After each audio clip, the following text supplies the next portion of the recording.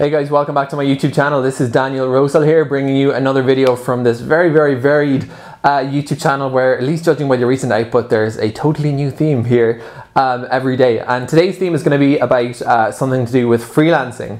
The impetus for this video, I got an email a few days ago from somebody who'd followed a bunch of my articles over on medium.com. I'll put a link in this video description for anyone interested in following me across platforms. I'm definitely not writing as much as I did previously because I'm really getting into this video stuff, but over the years I have written quite a lot, especially about freelancing. Now, this person asked me, do I intend making a course, or do I have a course or a book about freelancing? And the answer was no. And the answer is probably going to be, for a while, no, because even though I've been doing this freelancing business for 7 years at this point, which is a lot of time, I still really feel like I'm learning if not every day, at least every month, about how to run a freelance business. And I do think there is this kind of dynamic that I've criticized before, so it'll be hypocritical of me to play into that, of people who are freelancing for a year or two and putting out these kind of dubious courses that have that kind of just feel of a get-rich-quick scheme for themselves. And I don't want to be that person. So I'm at the moment regard myself as sort of in the trenches of the crazy world of freelancing, the roller coaster.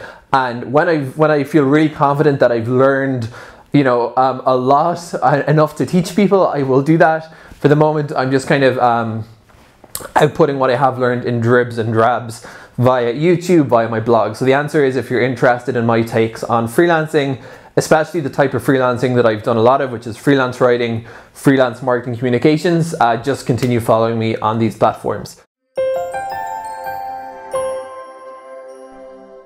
So what I want to talk about today is the differences, the pros and cons between what I regard as the three quintessential type of clients you're going to have freelancing. Now, again, I do freelancing marcom, marketing communications. I started off pretty narrow in just a writing service. My background is in doing marcom at tech companies. Started out really narrow just in writing, and then kind of felt after a couple of years the need to widen out to do more of the kind of work I used to do in-house, so adding a strategy component, etc. So that's what I do now. So what I'm talking about here may not be applicable if you're doing freelance video editing or freelance architecture, freelance graphic design, or basically any of the fields one can freelance in. But if you're also operating in my wheelhouse of freelance writing and marketing, I think this will be applicable.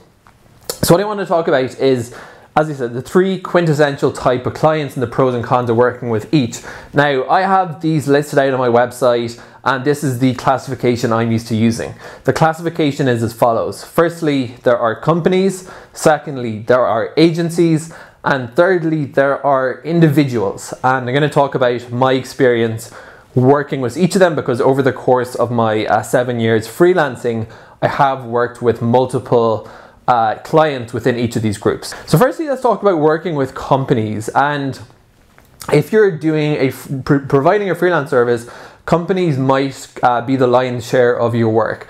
Now, a lot of freelancers distinguish themselves on the basis of whether they're you see an awful, if I had $1 for every time I've seen a freelance writing website that said B2B tech freelance writer, I would be a very rich person. That always struck me as kind of illogical, because whether a company sells B2B or B2C or B2G, it's referring to a sales method, a sales channel. And there are companies who sell, some B2B and some B2C. For me, I've never really been able to understand the logic, and I think a lot of people are just grabbing onto a buzzword, because for me, the meaningful difference between companies as a freelancer has been, firstly, what the company does is fundamental, and broadening out a little bit from that, we have the company industry.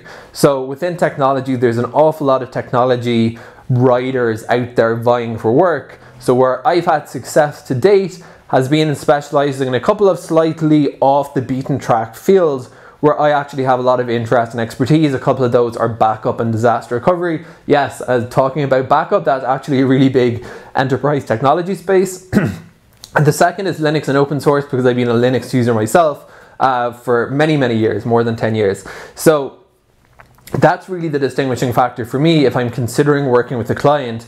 Is it subject matter that I am familiar with? That's much more important to me than whether it's a company who's selling to other businesses or selling to consumers or doing both or selling to the government. That's an irrelevant detail from my perspective for the most part. It is true that B2B and B2C can have different types of collateral produced, different sales cycle, but again, I put that in the category of less important details. The first one is what the company does.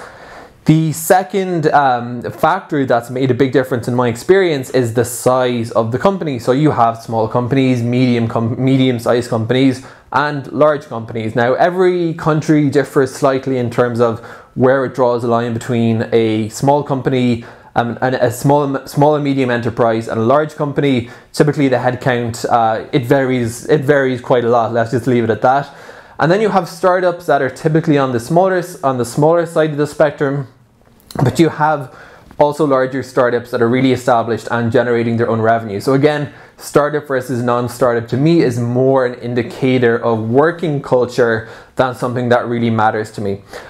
I will say, having worked with small companies, medium companies, and large companies, my personal preference to date has been actually working with medium-sized companies. The reason for this is as follows. I'm based in Israel. There's a huge amount of startups here. A lot of startups, when they are at the very early stages, maybe they've had seed funding, maybe they have literally no funding, they're being bootstrapped. You'll find a lot of startups, I don't want to say they don't know what they're doing, but they don't have a very strong direction, and they can be difficult to work with. Let's just put it like that. They can also be great to work with, but money and budget can be an issue. And for me personally, after having been doing this for enough time, I'm definitely not on the entry level of the rate scale. So for me, I kind of feel like I grew startups. Now, some people really enjoy working with startups, and there definitely is that kind of quick turnaround work culture. I think it really matters how you prefer to work. Personally, especially as time has gone on and my business has grown, I like kind of more regimented organizations. I like companies that are organized, that they don't change their mind halfway through the day. Some startups really jive on that kind of more edgier seat atmosphere. And if that's how you prefer to work, you may have an easier time working with startups. The reason I actually really like working with medium-sized companies is I find, and again, this is a generalization based on headcount, that they've outgrown that initial phase of startup chaos. They're established, they have decent funding, they're not looking for stuff on the cheap, and they're big enough that there's scale within that client. I'm always talking about the value for freelancers of internal referrals. I don't know a better word for it. I'm talking about when you're doing work for a company and you can approach your account manager and say, hey, maybe some other department or maybe your colleagues are looking for my services. I find that a really effective way of growing your business. It's much easier than starting a completely new client. You've already signed an NDA, you already have a contract, you're already on the payroll, the company already knows you, you know the company, you know the company's industry.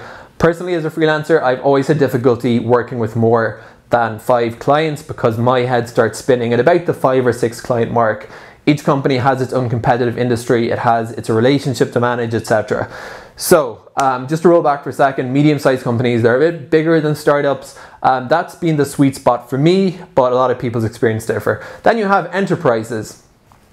Enterprises, the main advantage in my experience of working with enterprises is the portfolio you build through working with enterprises. You get samples on your portfolio from well-known brands. You can say, hey, yeah, I did this piece for Dell, or I did this piece for IBM, or I did this piece for HP. And it has a kind of gravitas that it's kind of hard to get when you said, oh yeah, I've done this, I did this white paper. It might be a great white paper, but if nobody's ever heard of the startup, and a lot of my early clients were pretty obscure startups, that kind of has less calling power. So I think working with enterprises, the pro is that the brand recognition is great if you can get them to let you use their logo on your website, and that's not, by the way, such an easy thing. That can be golden for you. To have that logo up of a well-known brand can show that you're established, can show that major companies are trusting in you. The negative of working with these large companies is that the onboarding process can be painful. In other words, the amount of paperwork they require. Sometimes larger companies or government contractors will only work with freelance, or they won't work with single person freelancers. that's the case where I'm based in Israel, may not be the case where you are in the world. Let's talk about the second category of companies to work for, and that is agencies, the pros and cons of agencies. Agencies come in many different types. You have content marketing agencies, you have generalist marketing agencies, you have PR agencies, you have SEO agencies, you have digital marketing as agencies. There is a gigantic world of agencies out there, and agencies very commonly work with freelancers. So what's the advantage of working with an agency versus working directly with a company? So let me give you my thoughts, because I've worked with a lot of different marketing agencies over the course of my 7 years in freelancing to date. Is ongoing, the journey.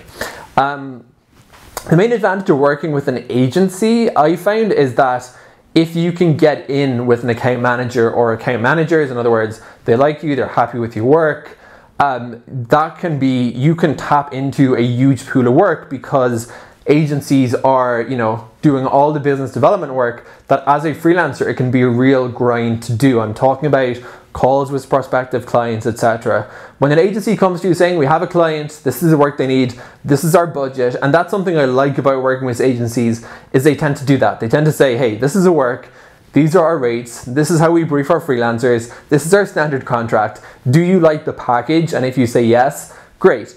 You can get an ongoing stream of work. Now, something I've talked about in freelancing or advocated for is never putting too much of your income in one client, because you kind of negate the benefits of freelancing if you go ahead and do that.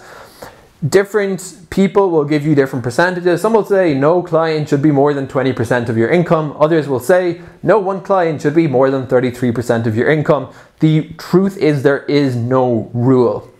So it's not a good idea, in my opinion, if you can easily fall into this this pattern with an agency whereby they like your work, they think you're good, you scale up that account by working with different people on the account, but ultimately it is just a relationship, it is just a contract.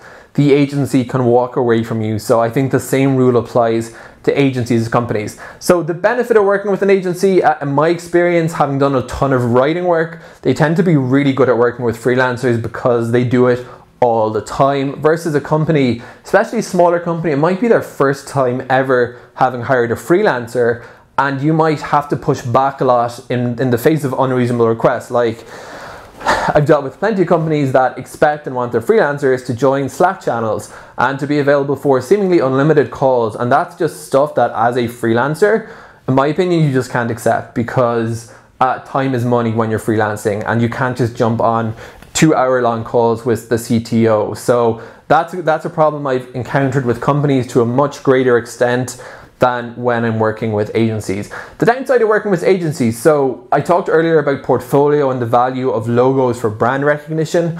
With agencies, that can be extra difficult because they have contracts with their clients. So you have the end client, the agency, and you.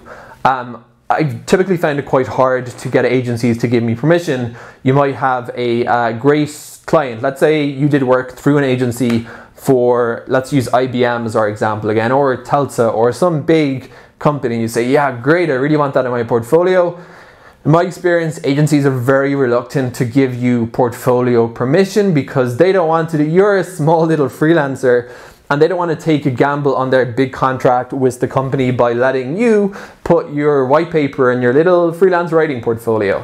So that's something to bear in mind with agencies. So the plus really for agencies, in my experience, work volume can be great. You don't have to do that tedious business development work that comes with landing clients. Of course, you still need to land the agency, but that's the relationship, and that relationship can bifurcate into 4 different end clients. So it just kind of streamlines that for you.